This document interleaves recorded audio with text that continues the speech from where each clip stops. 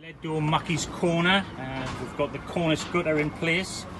You'll see we've got expansion joints every 1.5 metres on the circumference. That's to allow the lead to expand and contract.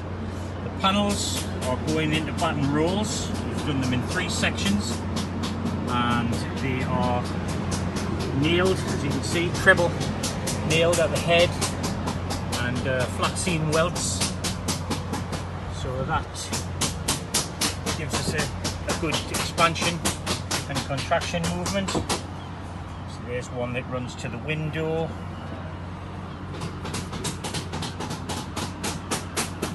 And then we've obviously got a curve further up. And we'll go around the front. We've only got the bottom panels in at the moment.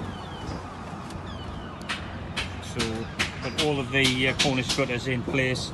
As you can see, everything is clipped. It's got the lead clips are backed up with copper for extra strength. There's the outlet to the cornice gutter, which runs into an internal pipe.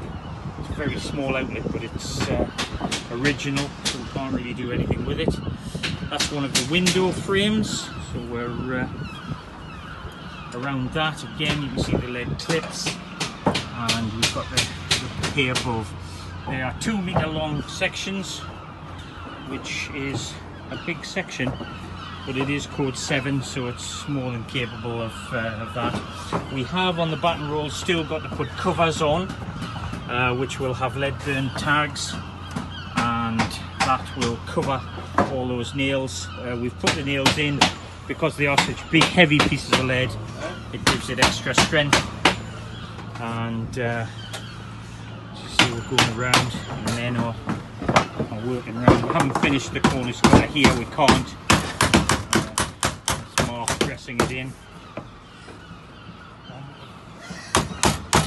So as you can see, it's pretty hefty stuff to dress, but we're trying to avoid using heat. It does make it easier if you warm it, but we're trying to avoid that because we don't want to have any risk of fire. So the dome is very dry.